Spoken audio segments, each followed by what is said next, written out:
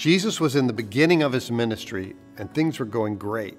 In fact, he had just fed the 5,000s with fish and loaves, and the crowds, they were huge. They wanted to make him a king.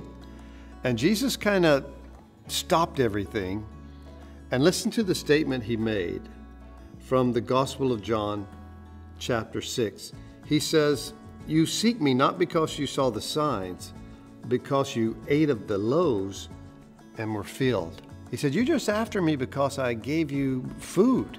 Don't fill your stomach with those things that perish, but with eternal food." And he went on to challenge them that it's not about following Jesus for the blessings, for the food, for all that he can do for you. In fact, he said, what I really want is a relationship. And I want it to be like you drink of my blood and eat of my flesh. I want us to have an intimacy together. I want us to be connected together.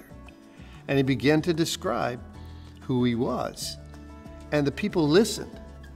And it says from that time, many of his disciples went back and they didn't walk with him anymore. Because really what they were interested in is, Jesus, what can you do for me? And Jesus said, it's not all about that. It's about you and I being in relationship. And so he turned to his disciples. And I think Jesus was very serious when he did this. He said to the 12, "Do you also want to go away?" And it was Simon Peter. He said, "Lord, to whom shall we go? You have the words of eternal life. And also we have come to believe and know that you are the Christ, the Son of the living God." And that's an amazing passage of Scripture to me.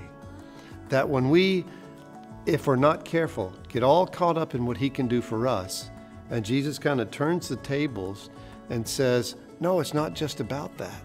And he challenges us. And then he says, do you want to go away? And I love what Peter said. He said this, and this perhaps echoes in your heart, it certainly does in mine. Where would I go? You alone have the words of eternal life. And when I look back and start to drift around, I think, you know what? Where would I go? There's nowhere else to go. I found the truth. I found the one.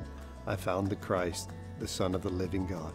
And there's no going back, and there's nowhere else to go. He's called us into a relationship.